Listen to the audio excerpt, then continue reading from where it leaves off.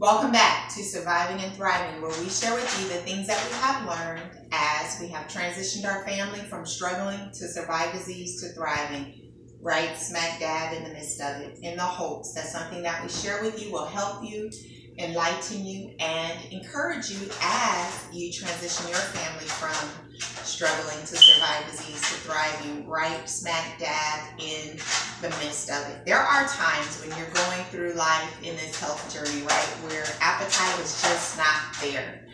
And when we don't get in the nutrition that we need because we don't have the appetite, food don't taste too good, we lose strength quickly. And when you lose strength, it becomes harder to eat because it takes a lot of energy to chew, right? And you just lose the desire for food, period. You just lose the desire for food, period. But it's important for us to get that nutrition in because our cells regenerate every day. We get new cells every day, and that strength helps us to have a fight. That strength from the nutrition that we get actually gives us the ability to ward off the things that we're going through. But it's important for healing. We need the nutrition. Our body needs nutrition to strengthen. So I'm going to show you some of the things that I have learned throughout the years that I utilize and have utilized for many years. I use it in the down seasons. I also use it in the up seasons. And so here it is. I'm going to start off with probiotics. Probiotics are very important. Do we have any more of the other probiotic that I drink all the time? Probiotics are very important. You can get them inside of like your Greek yogurts. You want a probiotic that has, it says in the billions in it. I use probiotics all the time. My family uses probiotics all the time. It's good for your gut health, for your stomach health, which is important because most diseases come from the stomach. So most of the things that you're dealing with, the better your stomach is, the better you're going to have an opportunity to deal with it. Do we have any more? We don't have any more. It's time to make a health food store run. So there's another probiotic I usually get at the health food store, but when I am not at the health food store and I can't get that, I just run to the regular store like I did this morning, and I just get kefir. And kefir, if you look at this kefir, it says that this is a 99% lactose-free probiotic. I have it with blueberry flavor, but they have strawberry and other flavors that you can get. And if you look on it, it says on here that it has live, active 12 probiotic cultures. It has 15 to 20 billion CFUs. And then it'll give you a list of the different probiotics that is contained in this. And so kefir, it's like a yogurt. It's pretty good. You can eat it like a yogurt or put it inside of your protein drinks. We're going to talk about those today. You can just get a tablespoonful of it per day. I get another thing that is I can only find it at the health food store. And I usually take that like a tablespoon, maybe 2 tablespoons of it and here's how you can take it. You can take it with the meal. And you can take it in between meals. When you take probiotics with the meal, what that does is it helps you with it has a lot of digestive enzymes in it. It helps you to digest your food, which is good because if you're not chewing your food good, different types of food, use different types of things. There's a lot that goes into that. I'm not really going to go into it right now, you okay? But it actually helps you to digest your food, to help your body to produce the different enzymes that you need to produce and to get your food to digest so that you're not dealing with a lot of different things, right? Constipation and other things that come with that. When you take it in between your meals, it's really good for you because it does other things that the digestive enzymes do for you other than breaking down food. You're not eating right now, so you don't have to break down food. So then it can do some things to go in and heal your gut, heal your body. A lot of people that deal with like Crohn's disease, a lot of disorders dealing with the gut, they're lacking probiotics. I probably should do a video on that one day on how to heal your gut because there's some things that you can drink that's natural and some things that you can do that actually can heal that Crohn's disease. They don't tell you that as doctors, but there's some things that you can do. I have done some things actually to heal the lining of my gut. And I probably should do a video on that to share that with you one day. But if you have those kind of issues, get a naturopathic doctor. They can help you with that. So here's this. So I do this every day. This is a good thing to do. My family also takes probiotics as well. You can get some in your Greek yogurts, but your Greek yogurts don't have as many probiotics as your probiotic things do. So you might want to find something that's high in the billions in your probiotic. The other thing that I do, you guys, especially when I find that the appetite is not there and I still need to get nutrition in, is I do both house farms. There are a lot of different kinds of things that you can get. You can get them in your local grocery stores. You can get them in your health food stores as well. But I choose to do both house farms. There's a lot of different kinds. You can get all carrot juice. You can get, you know, a mixture with your fruit juice. You can get mango. I like this one. In this one, it has spirulina, green tea, broccoli, spinach, barley grass, wheatgrass, garlic, Jerusalem artichoke, Nova Scotia douche, iron, magnesium, vitamin A, vitamin B6, vitamin 12, B12, and vitamin C. It includes the juice of apple, pineapple, mango, banana, and kiwi. I usually like to drink this. Now you can drink this by itself, and I've done this many ways over the years, and I've used different varieties of it. Sometimes I'll switch out and get something, you know, different, a different flavor, but I usually typically get this one. You can take it. What's the issue? You okay? Okay. You can take it by yourself. By itself, you can drink it by itself. You can also mix it. Sometimes I'll mix it with the juice. When you're getting your juices, be very careful with your juices, because on the juice level, it could say 100% fruit juice, and it could be a mixture and a blend of juice. And just because it says apple juice, cranberry juice, grape juice, whatever it says on there, it might not be purely that. It can have pear juice. It can have a whole lot of different things inside of it, even though it says 100% juice, meaning that it has a lot of different juices in it, but it's not purely that one juice that you're thinking that you're getting. And sometimes even when you look on the ingredients is important, because it may say 100% cranberry juice, but it may have cranberry juice and water and ascorbic acid in it. So you need to watch, and it doesn't tell you the percentage of the water per juice. So you have to look at those kinds of things. I usually like to make a variety, do a variety of juices. I may go through pomegranate juice for a while, and then I'll switch up on the next spot. I'll get cranberry juice. If you're getting pure cranberry juice, it's going to be tart. It's not going to be sweet. If it's sweet, it's mixed with some stuff. And today I just have a generic brand, and it's 100% prune juice. There is no water in this. There's just prune juice in this. So you can mix these. You can mix this with the juice if you like. You can also mix it with your Greek yogurt or your probiotic in there with your green juice. I also utilize different things. Sometimes I might mix greens, kale greens in with it in a blender. I may mix, what else? Spinach. Thank you, baby. I may mix spinach in it with it as well. You do whatever you like. There was a season, you all, when I did not use this. We were going for a specific goal, and I have this big handy dandy juicer, and we would juice. With the juicer, it takes the peel off, it separates the peel, it separates all of that, and you get just pure juice out. And we would juice purple cabbage, purple carrots, all kinds of things. When you're doing juicing, it takes a lot of vegetables to get one little glass of juice. It's not a cheap thing to do, but it's a very nutritional thing to do depending upon your goal. And at the time, we were in a life and death situation, and I was juicing. So that's what we were using. But when I'm not doing that and I don't feel like I need to do all of that, this is what I use. So with this, I can put it in a glass, I can mix it up, I can add anything I want to do to it, or I can put it in a blender and mix it in with some from fruit or vegetables. I put kale, I put spinach, and then a lot of times I may put mango. Today we have pears, we may use apples, you can use bananas, whatever it is that you like to use. There's different ways that you can do it, or you can just drink this purely straight from the bottle. I liked it. It was pretty good for me. By itself, just drinking it by itself, it's not the most tasty. It's tasty, but it's not the most tastiest that you can have. But by itself, there was many times, you guys, when I didn't have a lot of appetite. I hadn't eaten a lot.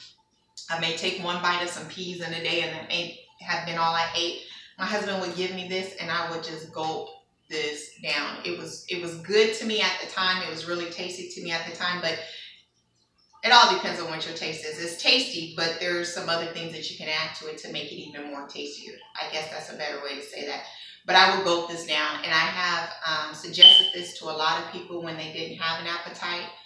My grandmother, when she was going through some things and they could not get her to eat and her strength was weak, I suggested they got this for her and she just guzzled it down. So this is something that is good caregivers to give your loved ones when they're going through and you're having a hard time giving them something to get nutrition in them. This is a good thing to use. So with this, I never, well, I don't want to say never. Most often don't use it by itself. I will use some sort of protein drink with it. Right now, I'm using this organic vegan protein drink. It's a vanilla drink with it. I sometimes use whey protein with it. I may use rice protein. There's a lot of different things. I mix it up. This one is almost empty. I say by, I don't know, maybe another month we'll probably need it. By the end of the month, October sometime, we'll probably have to get a new one if we make it, because yeah. But so this is what we use for that right now. I use this protein drink. I usually put some collagen powder in it. Different seasons I use different things. I can mix iron, some drops of iron with it. What else? Astragalus, echinacea. What else do we use in there? Golden seal in it, ginseng in it. Anything that you want to mix in it, you can also mix in it. So I just wanted to show you these things. You can use it in a blender and mix everything in a blender. You can juice if you want, and sometimes you can just get one of those cups with a shaker. We have to get me a new one and just mix it up. But these are the things that I would suggest that you use. This will get you some good nutrition and help you to get energy and strength, and it's delicious. The other things you add to it can be tailor-made for whatever your healthcare issue is, but I would add the protein in it because you need protein for healing, but you need to make sure that that's okay for whatever it is that you're dealing with to get protein. There are some things where people need to stay away from a lot of protein. And I just mix it all up, pour it in a glass. Now, I have been blessed. My husband used to do this for me every single morning, and our children have risen up and they do a lot of this for me. So I'm going to let them show you. Y'all don't mind? No. To make a drink for your mother this morning, because I have not had my drink. Why don't you come on over here and help your mama? You want a tablespoon, teaspoon? What do you want? Come on, girls. You guys don't usually make it. These are the ones that usually make it for me. You guys get a spoon? You want a spoon? We can make it really simple because the video has been kind of long. We don't have to do a fruit juice. You don't have to make me a smoothie this morning. But you can just make me a drink. Show them how you would make me a drink. These are the two. These are my daughters that usually make me drinks. So we'll let them show you. You can do whatever you want to do. You can actually use a blender if you want. You got prune juice. You got different things. What are you going to make? Normally we use yogurt. Okay. Can we get that? You can use yogurt. Go get the yogurt if you want. You got kefir right here. Why don't you use the kefir? Alright. Beside, we're going to use the kefir. We're going to use the kefir. We don't need the Greek yogurt. Go ahead. So we can just like pour some of this into the cup. Okay. Are you guys going to use yogurt or the kefir? You're going to just mix it in a cup today? Yeah. Okay, that's great. And you don't need like a whole lot, but you can get some, and then you can take some of the kefir. Yeah. My children actually like to drink this and as well. My whole family do it. We do smoothies in the morning. We'll make drinks in the morning. And so it'll kind of change the color once you add both of those things in it. Wow. Can you move the bottles? I can't see the glass. Thank you. You want to know? You got to, oh, there's a scoop in there. And then that's the organic vegan protein powder. You can just add one of those in there. So you usually put in like one scoop in there? Yeah, you put one scoop. Now I find it best making it in here because it'll blend everything together better. So why don't you pour it in there then? Alright.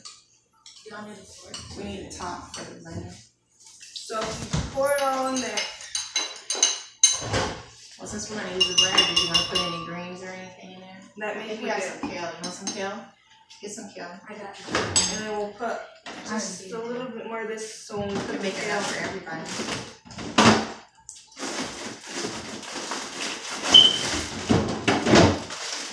The other great thing about this is sometimes like they'll make a lot and then they'll just put it inside of a shaker for me or inside of something, a container, some type of Tupperware, and then I can drink on it for a few days. And usually I just drink one in the morning, one a day, but it's up to you where you at in your life and your health goals are if you want to drink more than one. So go ahead and open it up. What would you put in here, Anaya, with that? She's working on a kale. What else would you put in there? I would probably add pears or some sort of fresh fruit. You would add fruit? Well, we have this mango. You guys want some mango? I think it's ready. This one's ready. The other one isn't ready, but this one's soft. This one's ready. So we can put some mango in there if you want.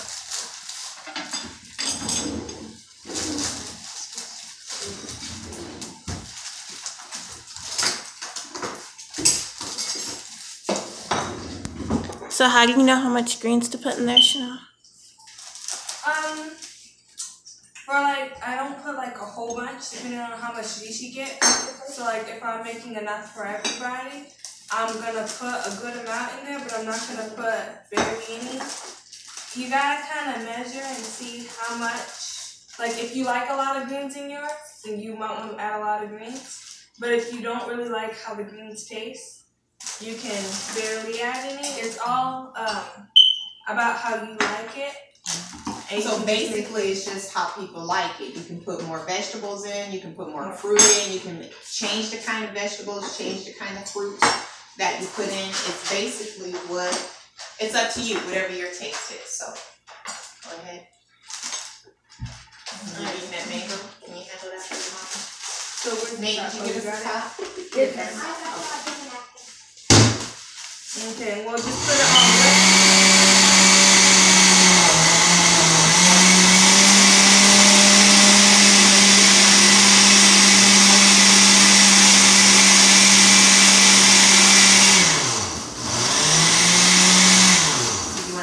To it today? You're just gonna leave it at that? What are you deciding? Probably leave it at that. I don't think the prune and mango don't go together as much. Did you want to put some honey in it, or are you gonna leave it at that today?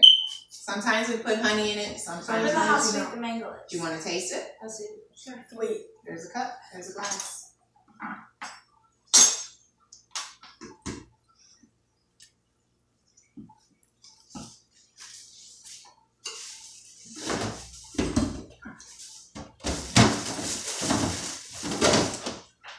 Then we put too much kale.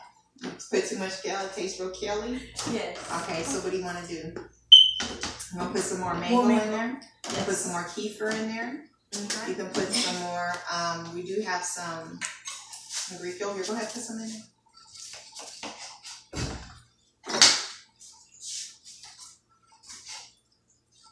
You take off the peel. There you go.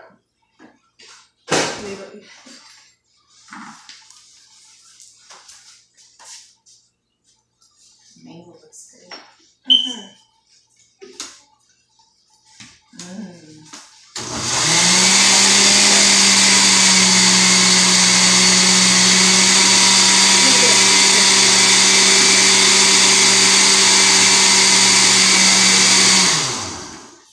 Okay.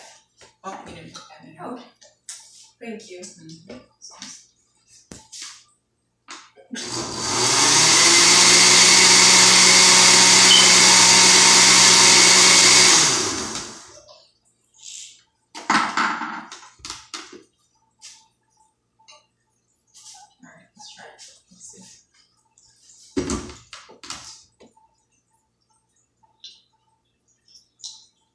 I like it. It tastes good. Okay, so there you have it. Different ways that you can do it. You can mix it up according to your taste. But if you're in a bad place and you're coming out of it and you find that your appetite is not good, I would suggest that you get some Bulk House Farms. It'll give you a lot of energy, a lot of strength. It's pretty tasty. But you can spice up the taste and amplify it and make it any way you want it by the different things you add to it in this. I would also add protein in it, whatever kind of protein that you like, because it's very important for healing, for getting better. But that's it for today. So remember, in all things, do you. Until next time. Bye. Bye.